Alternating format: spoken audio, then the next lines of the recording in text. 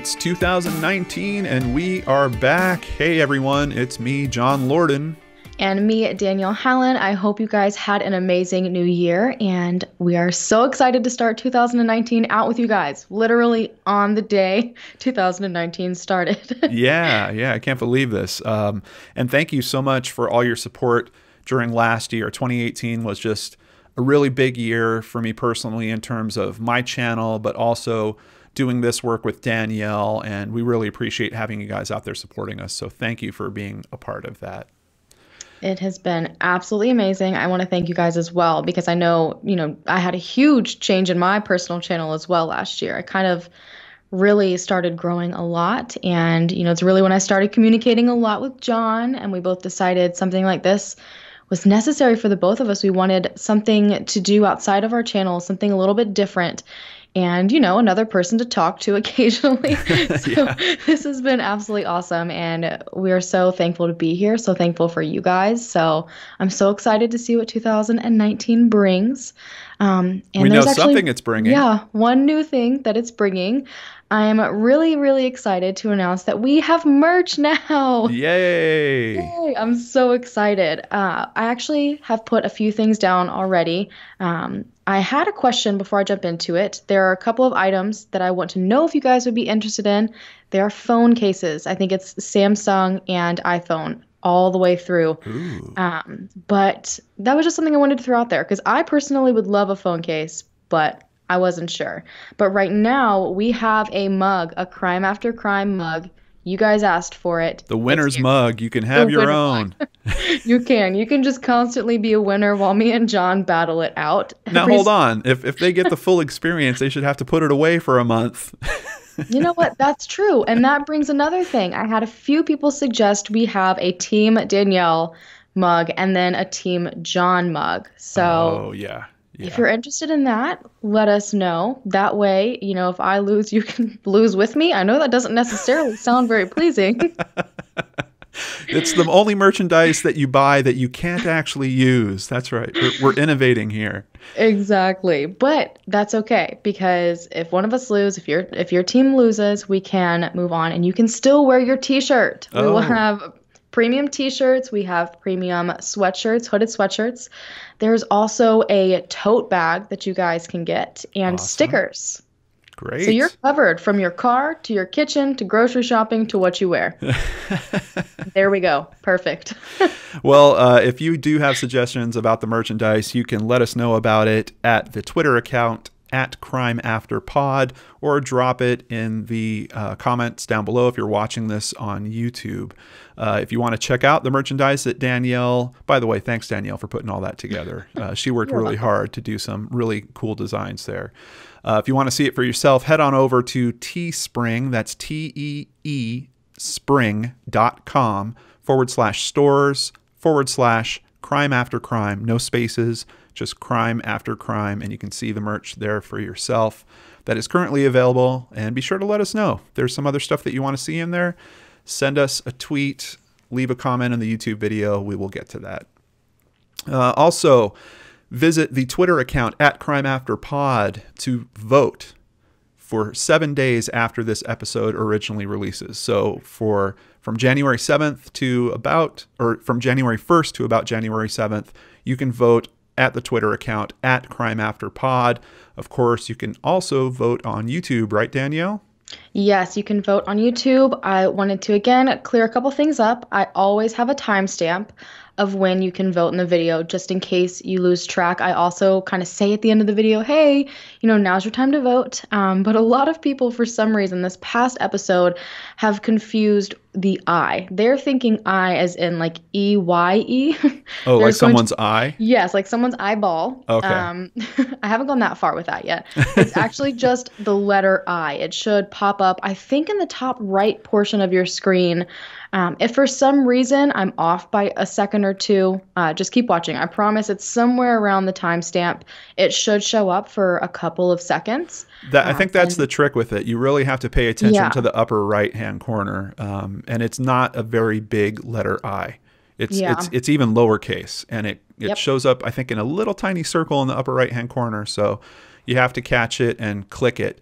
But just know that she has the time code in the description box below. So if you're watching up there and 30 seconds has passed by and you haven't seen it, go hit that link to the time code again. It'll jump back to the right spot, and just keep your eyes in that upper right-hand corner so you can find it and vote. And now for the voting results from last month's episode. Okay. Here we go. What was last month's episode again? What was the topic? Worst motive to murder. And that one was that was an interesting episode. We both brought forward some really interesting stories. We just so happened to both cover crazy neighbors. Yeah. Which, as I've always said it, me and you are always on the same wavelength. So I'm honestly not that surprised. But you blew it out of the water. So for Twitter, I had 34% of the votes. You had 66%. Thank you. And on YouTube, I had 24% and you had 75%. So yes. And what's really interesting is there's 1% in there that I don't know who they voted for, but the math there only comes out to 99%. So maybe they said both. Probably. I know. I was thinking that earlier, but it's the numbers. Or maybe YouTube and Twitter are both very bad at math. I don't know. Either way, someone's bad at math, but yes. So where is it, Danielle? Where's my... Right here. Hand it over. There we go. Thank you There's so your mug. much. Mm-hmm. I'm pretty reluctant to give that over to you today. It's kind of interesting. It's been bouncing back and forth across the country. I know, and a lot of people were actually saying they couldn't wait to see who would be the first person to win 2 times in a row. Yeah, it's been going, bouncing back and forth. And I'm wondering if it's coinciding a little bit with, when we're picking episodes, we try to pick a little bit of a heavy one and then a little bit of a light one, and a little bit of a heavy one, a little bit of a light one. So does this mean that you win the light topics and I win the heavier, darker topics? I don't know. There might be something to that. Yeah, I think that's it. Yeah. That's what I was even thinking about that earlier, and I'm pretty sure that's it. Yeah. And I'm also pretty sure you might win this one. So I don't know. This is a really tough episode. You guys have no idea. We were even trying to consult each other during the research process. Like, are you okay over there? Because I'm not feeling so good. I know. I was looking into it. I couldn't find anything. And John was like, wave your white flag. I've got some search terms for you if you need them. And I was like, I refuse. I'm doing this on my own and I might fail, but I'm going to try my hardest. Yeah. This month's topic is crime committed. We originally called it crime committed in the name of good. Now we're calling it crime committed for good. But the tricky thing about researching that is kind of trying to figure out your entry point for what terms are you going to search on to try to lead you to the stories that reflect that. And there's so much that's kind of subjective about the term good. What exactly is good? And then, of course, you get the other side. Is there a crime that lines up, with that story? So it was a really tough researching job, but Danielle did not need the help I offered. I might wish I had taken it, but I didn't because I'm stubborn. But yeah, I have a story, but as John said, it is very, very subjective. I am terrified of the story I'm about to tell you. It's a good one, but it's definitely one of those subjective ones where a lot of people are probably like, this guy's crazy. This isn't for good, but it was probably the hardest research job I've had to do so far. But I guess I'll just jump right into my story and hope for the absolute best. Let's do Starting the New Year's off with a good bang. I'm going to sit here with my mug and keep sipping on what tastes like victory. It tastes so good. Sweet victory in this mug. We'll save some of it because honestly, you're probably going to need it for next time. We'll see. All right, Danielle, let's hear it. Okay, so Mayor Sanchez Gordillo. He is referred to as the Spanish Robin Hood, and a lot of you might actually know about him. John, do you know about him? No, I don't. I'm not familiar. Well, he is the Spanish Robin Hood, and for a good reason. Again, subjective.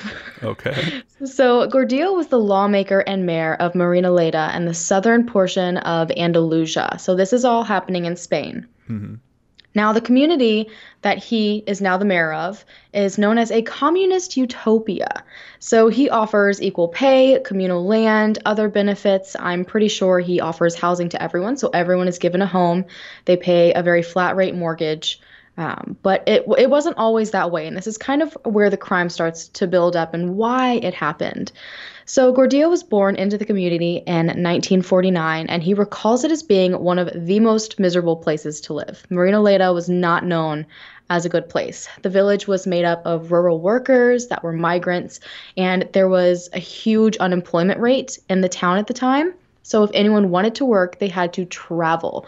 I'm talking not just a little bit. They would travel to Germany, pretty far out in order to have a job. So surviving was pretty much impossible.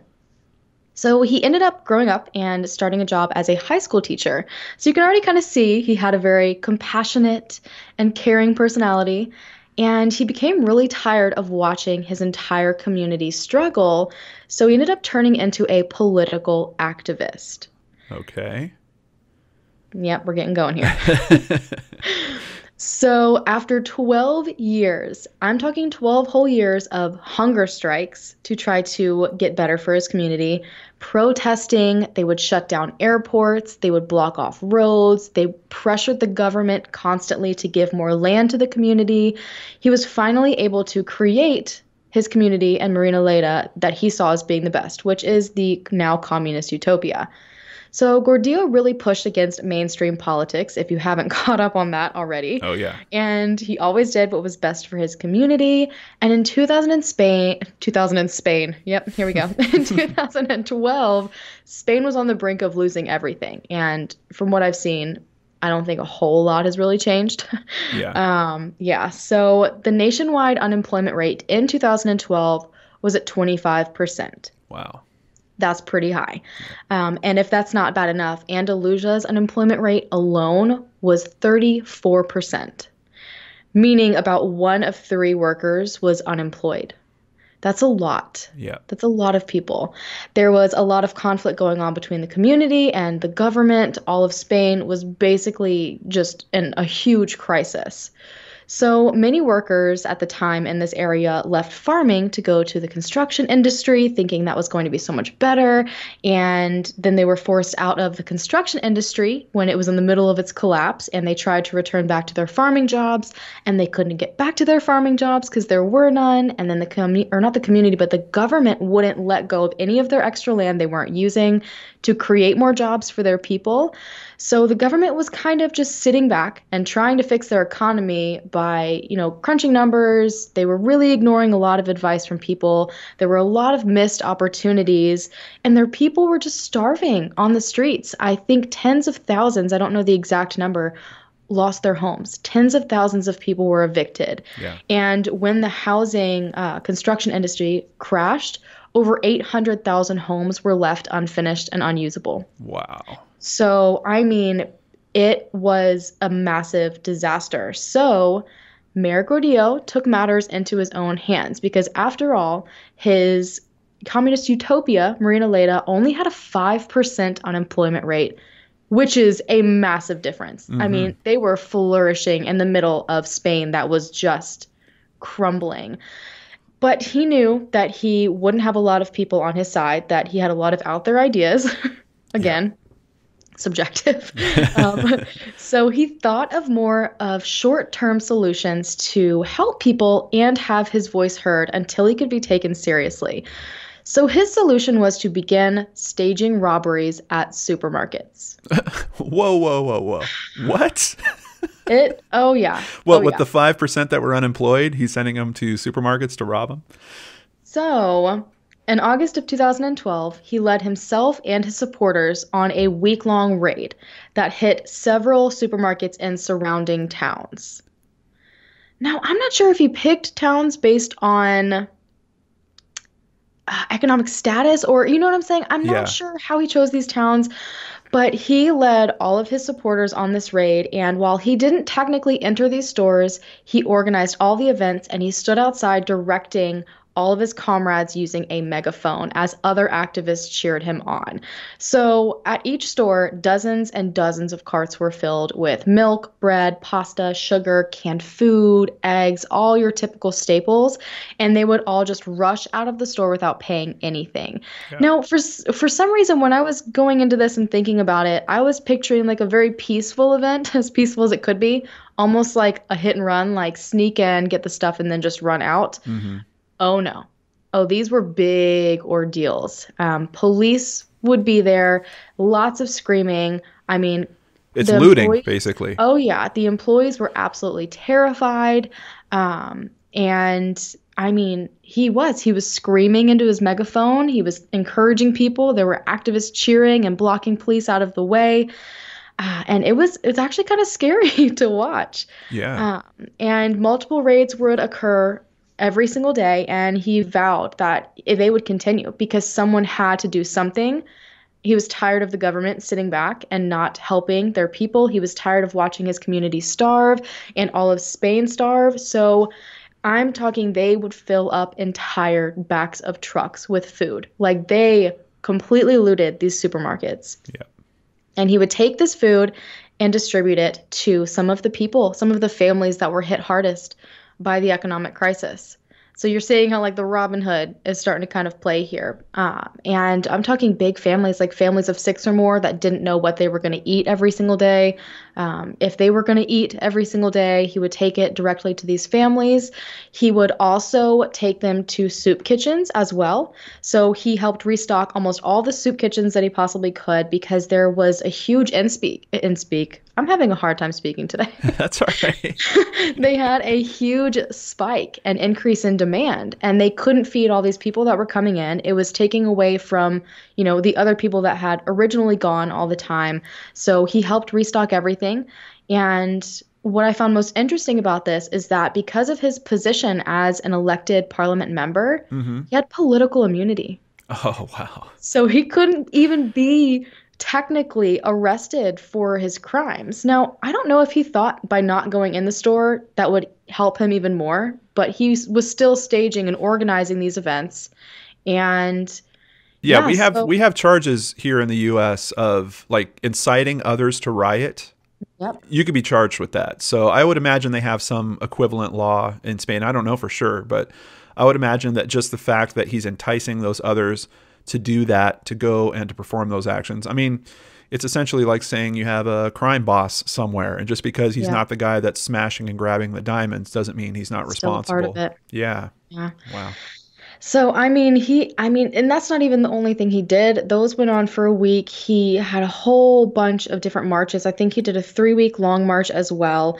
There was a portion in time where he got all of his activists together Mm-hmm. and they slept on government land. I think it was the Department of Defense or the Ministry of Defense. Yeah. They had 3,000 acres and they were just sitting on it. They weren't using it. There was nothing happening with it. And so they illegally trespassed, went onto this land. They slept there forever. And his whole purpose of doing that was he wanted to take it over to create more farmland because all these people that had lost all their jobs moving from farming to construction and then trying to go back to farming, he wanted their jobs back. Yeah. And this land could have been used, but the government wouldn't really give it up. So yeah, but his political immunity really didn't help him all that much because I've seen that he said he would actually step down. He said, if you want to arrest me, fine. I'm stepping down, but I stand by what I did. I helped and fed and kept alive thousands of people. And he said, the only thing that's going to happen from you arresting me is that you're going to spread my message further. You're going to, show all Turn these him other into a people, martyr. yeah, throughout Spain that there's someone else that cares about you and will take care of you. And I think he was arrested total somehow about 7 times. I don't think he ever stepped down. I think they just kind of detained him. I did see at one point he was in jail for about 7 months. Because of this language barrier, I wasn't really able to look into as many articles as I would have liked, but he did all of this for the greater good of his community. You hit on a really important point when you were talking about it, about how did he choose the locations that he was hitting? Because even in the, if we're calling it the Robin Hood excuse, it's about taking from the rich specifically to give to the poor. Exactly. If you go and rob from a store that is family-owned business, that is quite a bit different than, going and hitting some type of government facility and taking a bunch of resources from there and then distributing them to private citizens. So Exactly. And I think the government was obviously completely not on his side with this. And, they said one thing, the interesting thing that they brought up was how could you call yourself a Robin Hood, but still be getting money from the government because of your position? So, I mean, this is what I'm saying about subjective. yeah, And again, I couldn't find out enough information about the exact stores that he hit. Were they in more well-off neighborhoods, more well-off towns? Whew, it's yeah, wild. it is. It is. It's strange because there's aspects of it that I respect. I mean, obviously, if you have people starving, you want to do something to try to stop that, to try to help them with that. And for him to be in that type of a position where he probably could have just laid low and not taken Yeah. any big action like that, and Yeah. wouldn't have gone through some of the stuff he's gone through. I mean, no one wants to spend even 7 months in prison, but I don't know. It's a strange one, and you're right. It's the subjectiveness of the term It good. is. But if you are actually living in that environment and you have families coming to you because you're in that position, and you're looking at children that are starving, it might move you to take some pretty drastic actions. So Yeah, and that's what's so crazy to me is I feel like he has so many supporters. yeah, So many supporters, and all of those people believe that he's helping, and they think this is all for good. And I'm wondering if they think they're only affecting the government by doing this. I don't know. This is where, you could keep going when it comes to being subjective, but yeah, man, but then you think about the people who, maybe can't get groceries from those grocery stores now, so maybe they're not eating now. right. It's, I don't know. This is what I'm saying when, this research job was hard because there's not a lot and everything is so subjective that Mhm. to someone else, that could be the worst thing anyone's ever done. Right, right. In a strange way, we actually kind of aimed similarly in terms of what we tapped on. And I actually found a term, and this is the thing that I was going to tell you to search on if you needed to. It's called the necessity defense. Ooh, And we're going to read some information here about it. I think it applies to your story, certainly applies to my story, might actually apply to your story even a little more. So let's learn about the necessity defense. According to lawshelf.com, necessity can be used as a defense that permits a person to act in a criminal manner when an emergency situation, not of the person's own creation, compels the person to act in a criminal manner to avoid greater harm from occurring. So, I can see that. Yeah. yeah, in a nutshell, people are going to die if he doesn't do this criminal act. So he does a criminal act to stop people from dying. Seems kind of logical. The Yep. freedictionary.com states that although no federal statute acknowledges the defense, the Supreme Court has recognized it as part of the common law. The rationale behind the necessity defense is that sometimes, in a particular situation, a technical breach of the law is more advantageous to society than the consequences of strict adherence to the law. The defense is also often successfully in cases that involve a trespass on property to save a person's life or property. It also has been used with varying degrees of success in cases involving more complex questions. I think that, once again, that points to your case. There Yeah. are 3 primary components to using the necessity defense. Number 1, the defendant acted to avoid a significant risk of harm. Number 2, no adequate lawful means could have been used to escape the harm. And number 3, the harm avoided was greater than that caused by breaking the law. So especially number 2 coming into effect Oh, yeah. with yours as well, because the government was not responding. Exactly. Yeah, I'm telling you. And I feel like that could actually relate to a lot of situations I've been in my life personally. That might sound crazy. No, but I think I had one in particular. I think it was a car accident. Yeah, And I probably could have used that. I had to do things that probably aren't legal to try to get around a car to avoid an accident. An accident ended up happening anyway, so I probably would have lost. But still, yeah, no, but I do. I completely get how that does relate to my case and a lot of situations that I can see. But I feel like it's kind of like the sleepwalking defense, Hmm. where you can almost claim you had to do something, Right. but it might not have been necessary. Yeah, and that's really what's important is that you need to prove that you really had no other option. And that's where that statement about the government really not responding to all the poverty that was Yeah, going on shows that there was no other course. It's not like he could have gone and made a presentation to them and changed their minds. yeah. So yeah, that is certainly an important component to it. So let's roll into my story, the story of a man named Samuel Lovejoy. And in another way, kind of lines up with yours because it's a little bit more about a crime that is trying to affect a political issue. So let's go ahead and roll with this. Montague is a town of just over 8,000 residents in Massachusetts with a very interesting history. One of the first canals in the United States was built there. However, as other routes became established and transportation options expanded, the Turner Falls Canal was eventually converted for power production and mill use.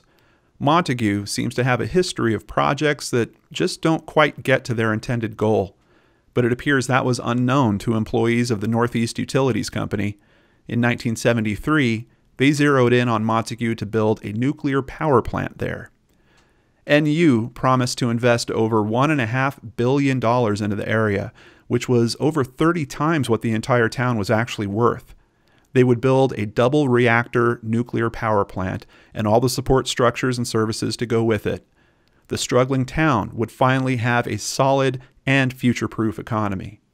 NU promised that jobs and businesses would grow in support of the power plant, and Montague would finally have the financial stability the area had been seeking for nearly 100 years. Before the federal government would license the site to have a nuclear reactor built, NU had to conduct certain surveys.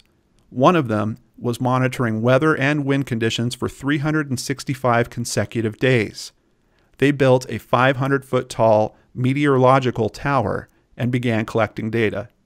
Things seemed to be moving along for NU and their power plant. There was only one small thorn in their side. About 4 miles away from where the reactor was to be built lived a farmer and writer named Samuel Lovejoy, who was with a group of organic farmers that had banded together and called themselves the Nuclear Objectors for a Pure Environment, or NOPE. Nope. Nope. That is catchy. Yeah, I like that. That's catchy. He had been eyeing that tower for the better part of a year. And on George Washington's birthday, February 22nd of 1974, he decided he was going to take action. Around 2 a.m., he took some tools and got in his truck. He drove over to the tower, loosened some of the bolts and turnbuckles on the tower, and connected a chain from the tower to his truck. Within moments, the 500-foot tower was ripped into a pile of twisted metal, and the 365 consecutive days of data collection required for federal licensing had been stopped before it could be completed. Sam didn't try to run or hide from what he had done. He went to a nearby road and planned to hitchhike into town to head to the police department and tell them what he had done. Interestingly, one of the first vehicles he encountered on the road was a police car. He was My goodness. I know, what are the odds, right? Although this was around 4 o'clock in the morning at this point, so who else is out, Exactly. Good point. He was taken to Turner's Falls Station and met with Officer Donald Cade. In a statement that Lovejoy gave, he said, "As a farmer concerned about the organic and the natural, I find irradiated fruit, vegetables, and meat to be inorganic, and I can find no natural balance with a nuclear plant in this or any community. There seems to be no way for our children to be born or raised safely in our community in the very near future. No children, no edible food. What will there be? While my purpose is not to provoke fear, I believe that we must act. Positive action is the only option left open to us. Communities have the same rights as individuals. We must seize back control of our own community. Through positive action and a sense of moral outrage, I seek to test my convictions." So, I mean, he was ready. This Yeah. wasn't like a spur of the moment, you know what? I'm tearing it down. He knew exactly what he was doing and he went in with a plan. He Yeah. knew it was hopefully going to work. As I We'll looked see. into this, this is a guy that he read a lot about nuclear energy. Is a very smart man. He's actually a lawyer at this point, also. Oh, wow. But yeah, and this was going on. I don't know how much of the year was actually going on with the monitoring, but he had months and months of staring at this, and he knew enough about that process that Exactly. if he broke the 365-day cycle of monitoring, that at least at a minimum would push everything back out another year because they'd have to restart that. Which gave him more time to do more research and then figure out another plan. Right, exactly. So since he was a longstanding citizen, they actually released him from jail. They didn't, he didn't have to pay bail or anything like that. He was charged with destruction of personal property, which carried a maximum 5-year jail sentence. He immediately declared he was not guilty and stated he would represent himself in court. So is this why he went on to be a lawyer? It might be. It might be. We won't spoil the ending though. He Okay. might lose still. I'll stop asking questions. Go ahead. Northeast Utilities claimed that he caused $100,000 worth of damage. I've seen a few different numbers, but their lawyers were basically saying it was $100,000. I think the actual numbers on building that tower was more like 42,000 or something around there. Initially, the community was outraged at Samuel's actions. In a local paper, Sam was compared to John Wilkes Booth and even Adolf Hitler. However, letters started pouring in. People said they were inspired, and some didn't even know that a power plant was being built until after his vandalism. Soon, neighboring towns were joining together against the power plant. However, in Montague, at a town meeting where a vote came up to ban the power plant, it was shot down 67 votes to 12. Soon, Nope formed a political party called the No Party, and several of its members, including Lovejoy himself, became candidates and ran for various positions. Although they didn't win, they did take a significant portion of votes and saw that the opposition to the power plant was steadily growing, and it was starting to become a statewide and even nationwide topic. Wow. In September of 1974, 6 months after he took the tower down, Samuel was now representing himself in court on the destruction of personal property charge. But he did hire a legal advisor to sit at the table with him, a man named Harvey Silverglate. Harvey would go on to write about his involvement in this case in Forbes magazine in 2014. He states that Lovejoy and himself lined up several experts on atomic power generation and several environmentalists to speak to the necessity of Lovejoy's civil disobedience. Lovejoy also took the stand to defend himself and spoke for 6 hours. I like this man. I do too. Whether I agree with him or not, I like him, man. He knows what he believes in, he knows what he stands for, and he pushes it. Yeah, Big time. yeah, exactly. He's really willing to put it to the test.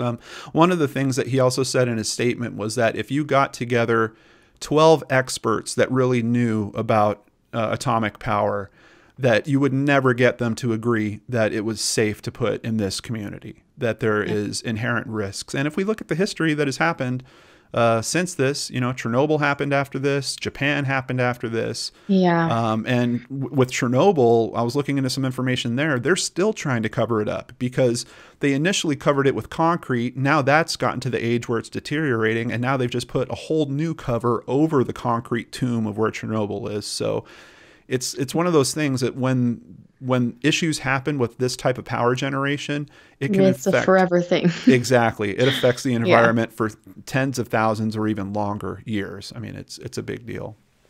So several jurors stated that they were moved by Lovejoy's words, and an initial poll was showing a hung jury. But there was a bit of a twist that was still going to come from the judge, Judge Smith.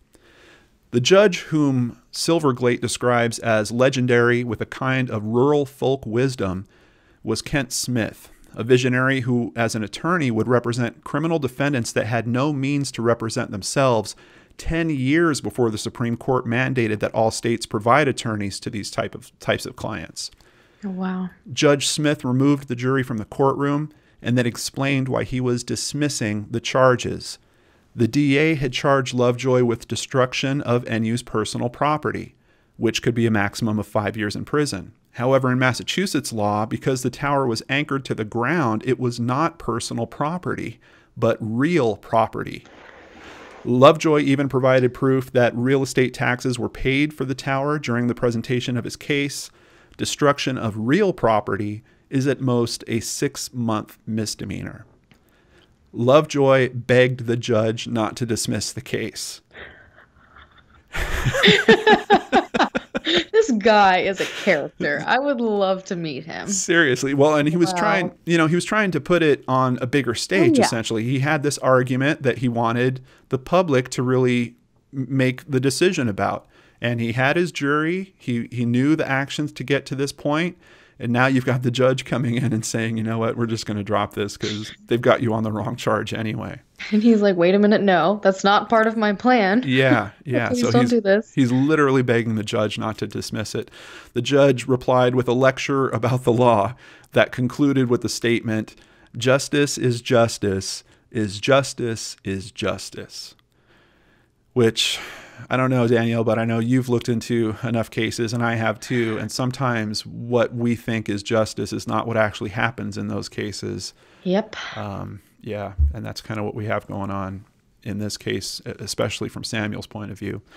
In truth, during this entire process, the public support had swayed significantly in Lovejoy's favor. Even the DA decided not to appeal or refile any charges against Sam. 3 days before the trial ended, the Alternative Energy Coalition ordered 21 of America's 50 active nuclear plants to be shut down for an emergency safety check after a crack was found at one plant. Within 60 days, all of those plants would be permanently shut down, as well as 6 additional plants in Japan. It is the largest shutdown in the history of atomic power. In 1975, Samuel Lovejoy made a film called Lovejoy's Nuclear War, the first movie on the anti-nuclear movement. Northeast Utilities initially said it would continue with the project, but they had to delay it for a year, obviously. Later, they said they had to delay it again for 4 years.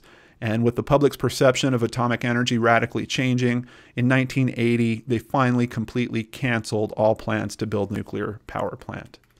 Samuel Lovejoy continued working with several protest and awareness groups and helped organize the 5-night Madison Square Garden benefit concerts for a non-nuclear future, which was also released as a film called No Nukes. He eventually became a lawyer and occasionally speaks about his past and energy's future. When asked about why he chose George Washington's birthday to do this, Lovejoy stated, "I'm sure George is up there in heaven, smiling down and saying, 'That's solid.'" Oh my, this man. Oh, wow. Yeah, so that I is have no Samuel words for Lovejoy. that. Yeah. John, that wins by a landslide. Oh, we don't know. That is so. It's interesting because we've got the same thing going on. What is your perception of good? And I believe that even currently, there's probably people that are going to hear this story and say, "Whoa, this guy is basically, working against progress and working against technology." It still comes down to a bit of your belief system in terms of what's good. But I think what we can all appreciate about him Is how he is as a person. Yeah. He's holding to his convictions. Yeah. He didn't try to hide or run away from what he was going to do. And then even when the judge wanted to dismiss it, he didn't want to let that happen. He really believed in the power of the people, which even in your story, we have that element kind of happening as well. The people should be most important. And sometimes we get these things turned upside down. And occasionally someone has to stand up and be willing to do something to try to get things turned right side up again. So, yeah, even if you don't necessarily agree with his politics or his belief on nuclear technology and energy, the way that he went about this, I'm pretty impressed. Yeah, I am incredibly impressed. And then he just continued going on and doing great things, becoming a lawyer. I mean, that's an impressive person, in my opinion. Yeah. Really, really smart man. And, he knew what he was talking about. He did his research and he was willing to run it all the way, put his freedom on the line for it. Exactly. Which is the one thing that I think is lacking in my story. I think that Gordillo was willing. He said he was willing to step down, But there are some instances there where I kind of question that. He was hiding behind political immunity. He wouldn't actually go in and do anything. Hmm. I don't know if maybe he figured the second he went down, everything went down, but I think what this guy did was very commendable, in my personal opinion. Yeah, it's a little bit different because in your case, you have a man where he might have needed to be in that position to do those And types of yeah, in things. order to do that. Yeah, Yeah, exactly. if this was a farmer that was organizing those types of raids on the stores, guy would have been locked up, would probably still be sitting in prison. You know, I mean, it's a little bit of a different situation, Yeah. but yeah, I just like how Samuel's approach was with all this, and yeah, seems like a little bit of a likable guy, maybe a little bit of a hippie. I really didn't have any sense of that when I was doing my research. But then that solid came Until in. yeah, until that's solid, man. I could see him like as he's breathing out after taking a hit. Whoa, yeah, George Washington could say that's solid.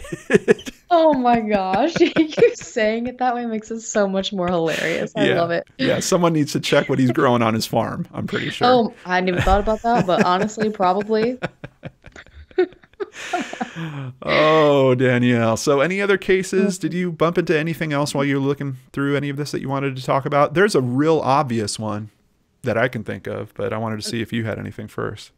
Oh no, you like I said the second we even got before we even started recording, you whooped my butt in this one. I knew you were going to. I knew it. The second you told me you had a search term, I was like, forget it, man, because I've been searching the amount of different things that I typed into my search bar. Yeah. Oh boy.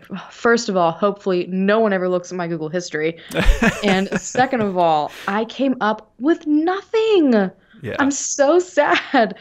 I found a couple of things, but I really wasn't very impressed with them. And it was more so a crime that happened that had very bad intentions behind it that just turned into something good. Right. So a crime strictly done for good from start to finish. This is literally one of the only ones that I found was my story about Gordillo, and Yeah. that's it. I kept running into stories about like justifiable homicides. That's And yeah, the other thing I was running into, and I don't know how I feel about that. that's kind of where I was. I was like, and we had just come off an episode of talking about murders, and I just thought that I wanted to change it up a little bit, so I omitted those results basically. But I did bump into a couple of other situations that might just explain the definition, the necessity defense a little bit better. There was one case in particular where a man was drunk and he was hanging out with his friend who was also drunk. If I remember right, the friend, I think he fell through a window or out of a window, injured himself Ooh. really badly. They were locked out of the apartment that they were both hanging out at. There was nothing that the drunk man could do except drive his friend to the hospital or his friend was going to die. But the man was drunk. Yeah.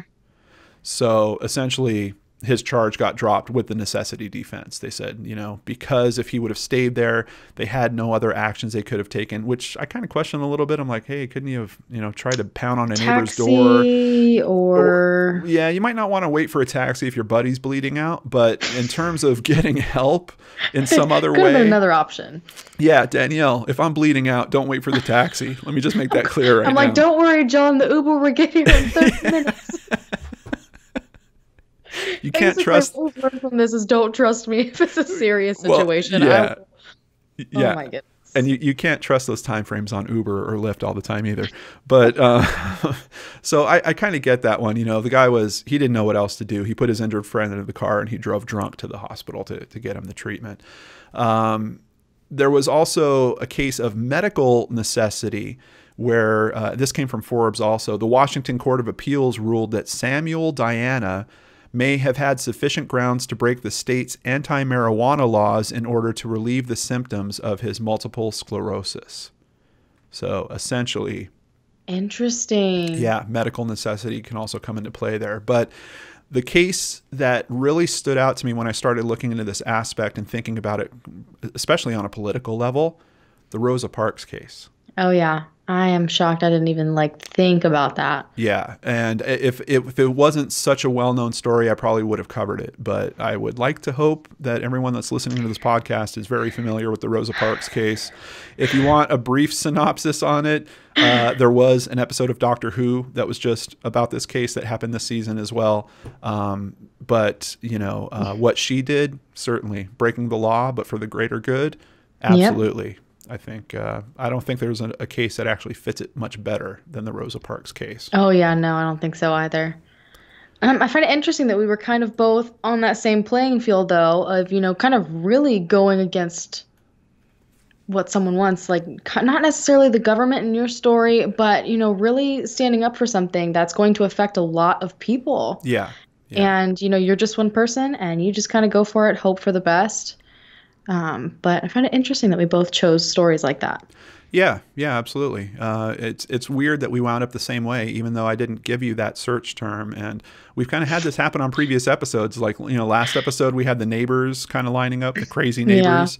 Here we're having people acting for the greater good, essentially. So, or at least Yep. what they believe is the greater good. So. Exactly. Again, subjective. It's made this very difficult this month, but it's been very interesting. Yeah. And that leads me into saying, who do you vote for to win this month?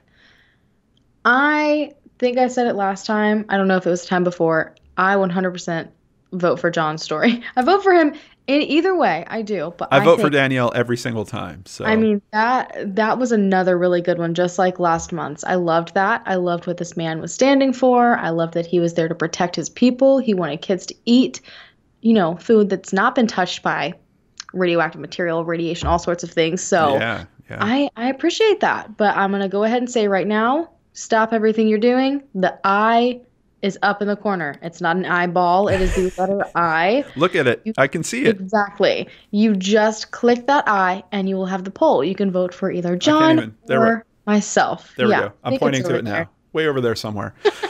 Yeah, yeah. I'm going to be interested to see how this one comes out. Could we possibly have our first back-to-back victory, or is it going to swing the other way?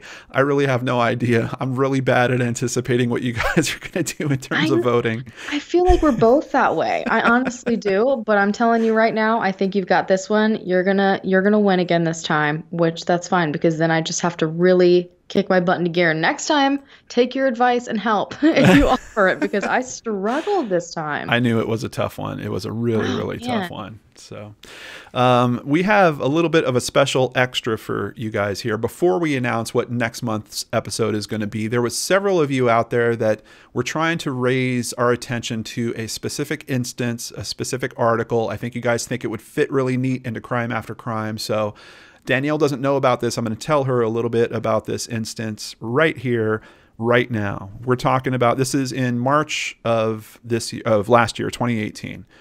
Two Florida men are accused of breaking into their ex-boyfriend's home. Derek Irving, 36, and John Silva, 28, were arrested after allegedly breaking into the home and stealing several items, including a flat-screen television, window air conditioning units, and a vacuum. I know. Very specific, odd things, but I mean, my vacuum's broken.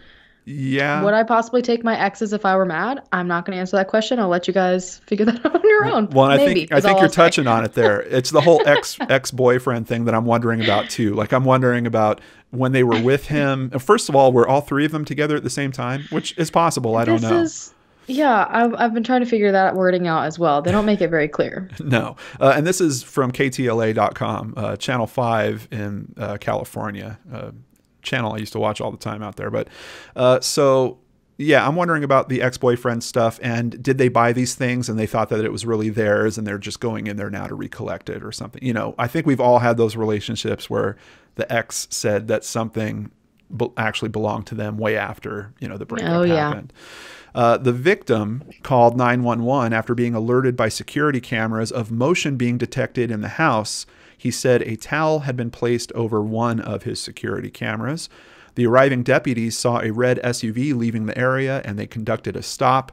The two men were inside the vehicle and they said they were just picking up clothes from the home.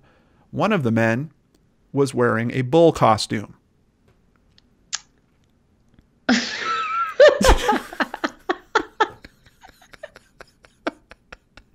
Now, if you're going to rob an ex's place, I get that you might want to put on a disguise, particularly if you know that he's got some home surveillance going on. But a bull costume? Oh man. Yeah, but that's not all. That's not all, Danielle. The men initially denied the burglary, but when authorities went to the home, they found a burning pot of ragu sauce and a washcloth near the stove's burner, which appeared to be there in an effort to start a fire. So you're meaning to tell me that they planned to burn this ex's house down with pasta sauce? Yes, yes. John, I don't know, but I think that might kick wasabi pants out the window. And I think that's why everyone was sending it to us. Yeah, I received it from a lot of different people. Yeah, that might beat wasabi pants, especially being in a bull costume. Trying to use pasta sauce to burn down your ex-boyfriend's house. Like, I don't understand. Again, it's like wasabi pants, or they're like, oh, we need to start a fire. Like most people are thinking matches or gasoline. Or gasoline, and they're like Yeah. pasta sauce. Yeah, pasta sauce. What do we got don't around know. here? We got pasta sauce. I mean, Oh, honestly, even if you're in the kitchen, like use oil or, something. I But know, but pasta sauce, yeah, yeah. ragu sauce, and then again, what is up with the costume? I don't know. I'm trying to figure out, where that was necessary. I mean, you're right, I guess, trying to not really give yourself away, but you're going to be a lot more alarming if you're dressed up as a bull. Seriously. At least in my personal opinion. I wonder if it's like a personal reference to the boyfriend in some way, if they knew that he was going to watch the footage and see them on it and, they had some nickname or they argued about something weird where a bull would make sense to only him. But unfortunately, this article doesn't go into that. He does give a theory about the pasta sauce, though. Oh, man. He believes that they were trying to make it look like he had left the stove on. But his explanation is, but who gets up at 2 a.m. and fixes sketty?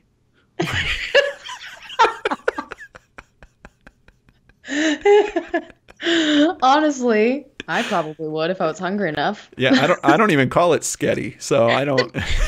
I know that throws me off, but I've been thrown off so many times in this story that I'm trying to not let that get super under my skin. Yeah. But I can see that, try to make it look like he left the stove on, but Yeah. uh, Yeah, but I don't see the place catching on fire. I mean, even if you've got a towel, next to the burner. I mean, I guess if that was close to some curtains or something, you could start some trouble. But anyway, both men were charged with unarmed burglary, grand theft, and arson. And they should have charged them with dressing like an idiot as well for the bull costume. yeah, exactly, which leads us into our next episode, which is a very, very long awaited episode. People, Yeah. I think, were just asking and suggesting this in our last one. The next episode is going to be the craziest costumed criminal. Yes, finally. This is one that Danielle and I have been talking about since originally talking about this show to start with. So I know. I think we both wanted it to be the first one, but we also, wanted to save it for a good special time. And I'm telling you, I'm so excited. yeah. But honestly, I think John and I will probably both find such ridiculous criminals that are dressed up that I don't know how either of us is going to win. Oh, I know. On Brain Scratch, I've already covered stories involving clowns, Santa Claus, and I believe also St. Patrick's or leprechauns. I think I've covered those costumes already. So I'm going to try to reach for a story that I haven't covered before. But yeah, craziest costumed criminals. I'm really looking forward to that. I think it's going to be a really interesting episode, especially if we can find anything half as interesting as that ragu burning bull story that we just Ragu burning bull. I'm forever going to remember that. It's burnt into my memory now with the Pretty pasta much. sauce. Exactly. Also, we like to share with you guys when we find a podcast that we like. There's another one that I've used for a long time in terms of research, particularly for missing persons cases, but he actually does more than just missing persons cases. He kind of hits unsolved mysteries all over the place. The host's name is Robin Warder. It was really cool to meet him at CrimeCon last year, and his podcast is called The trail went cold, and I'm holding up a sticker that he actually sent me with his podcast graphic right there for all you guys. I'm also a patron of his, so obviously I endorse his work. He's really good at research. If you are a fan of my work and how deep, and Danielle's work, and how deep we get into the research, he's really in that same vein. No overproduction in terms of his podcast. You're not going to hear goofy special effects or anything that pulls you out of the story. Very respectful, very detail oriented, and I just really appreciate his approach. So I wanted to let you guys know about The Trail Went Cold by Robin Warder. Be sure to check that out if you're looking for some more podcasts to spend some time with.